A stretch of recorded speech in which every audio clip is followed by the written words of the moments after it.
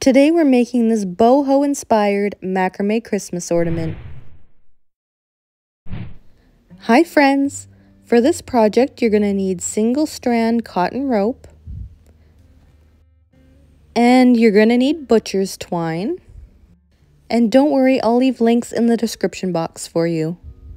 You're also going to need some really sharp scissors, and you're going to need a brush or comb to brush out the fringe, a large wooden bead,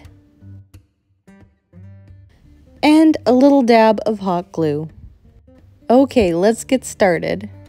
Grab one of your 15-inch strands of cord and fold it in half, and tie an overhand knot right at the end. Pull this knot really taut because this is going to be the hanger of our tassel. Set that aside and grab your 6-inch strand of butcher's twine and lie it vertically on your board. Grab 5 of your 15-inch strand of cotton rope and place it right in the center horizontally. Next, grab your hanger, and you want the knot to be right on the left-hand side of your butcher's twine.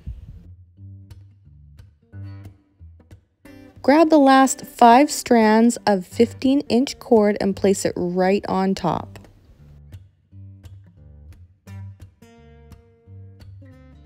Grab either ends of your butcher's twine and tie a really taut double knot.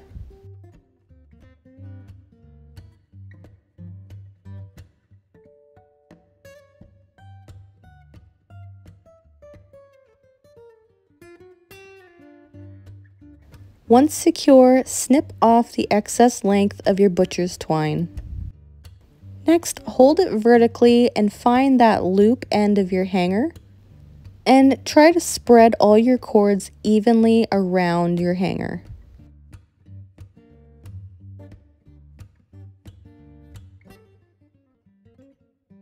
Once you have it all straightened out, set it aside and grab your long 30-inch strand of butcher's twine.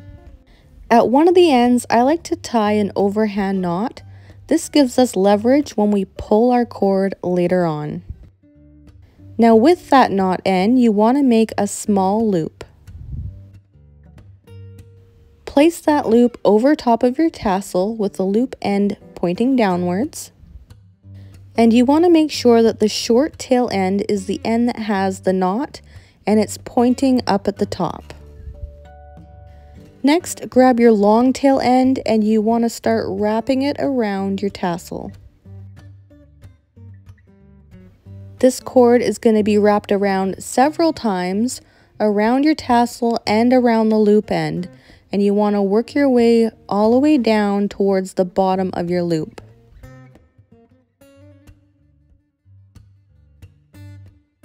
Once you get to the bottom, find your loop end.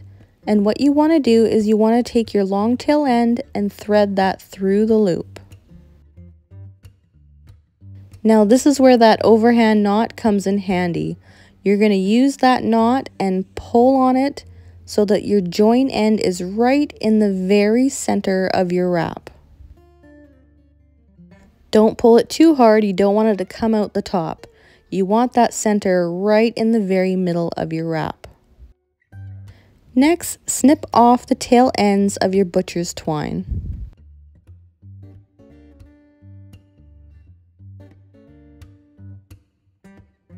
Now, if your tassel has a few lumps and bumps at the top, just pull on the ends and it'll start straightening itself out.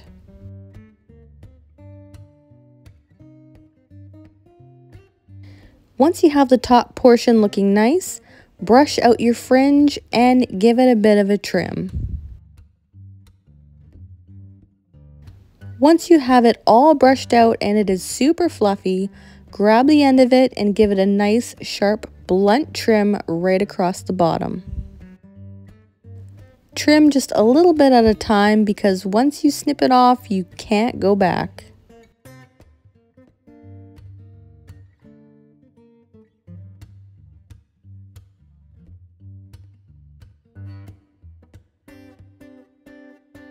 Alrighty, next grab your wooden bead and thread it right through the top of your hanger. Now, what I like to do to make sure that the wooden bead is secure is add just a dab of hot glue right at the base. Then just slide the wooden bead down and hold it for a couple of moments.